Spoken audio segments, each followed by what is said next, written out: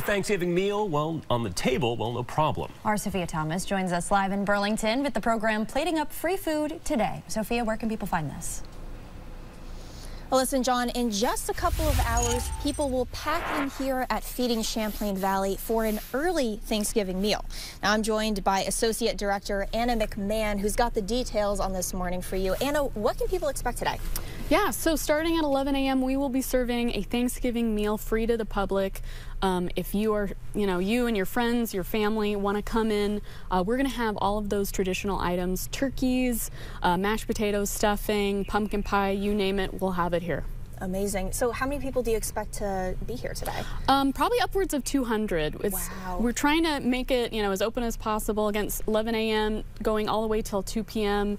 For a lot of folks, this might be the only holiday meal they have this time of year. So we want to make sure people feel welcomed and a part of the community and have a warm meal. Yeah. So as far as the flow goes, how many people can you seat in there?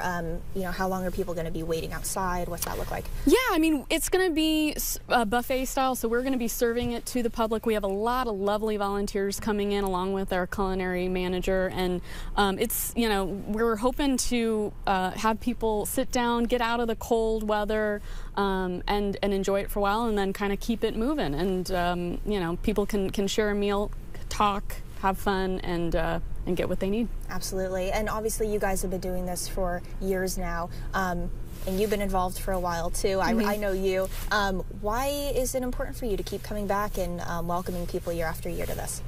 This time of year, a lot of folks, again, they don't necessarily have the means to prepare a Thanksgiving meal for themselves. Yeah. And regardless of your income or your background, we want to make sure people feel a part of the community, a part of something bigger. This is a big part of that. Food is a way to connect all of us. Absolutely. So, yeah. Well, thank you so much, Anna. And, later this morning, we'll tell you more about how you can get Thanksgiving food if you can't make it to the meal today. So stick around. For now, live in Burlington, Sophia Thomas, Channel 3 This Morning.